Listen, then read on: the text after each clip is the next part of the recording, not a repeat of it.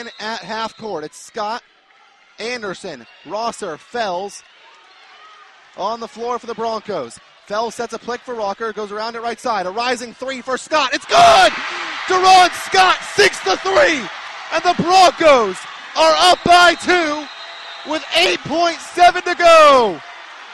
Broncos lead by 2 with 8.7 to go. Here's Green as he crosses the timeline, brings it to the wing, hands it off to Wilhite. Wilhite, a foot on the line, it's a three, it's good! 0.6 seconds to go, they say it's a three. And the inbound pass to Anderson, the half-court shot on its way, and he makes it! Mitchell Anderson makes it! And the Broncos win! The Broncos win! 60-58! And everyone is piling Mitchell Anderson at center court, and the referees will confer. Will this go? We'll have to see. It says 60-58 on the scoreboard. Three-pointer by Mitchell Anderson, and the crowd is going nuts at center court, and it's good. The Broncos win 60-58.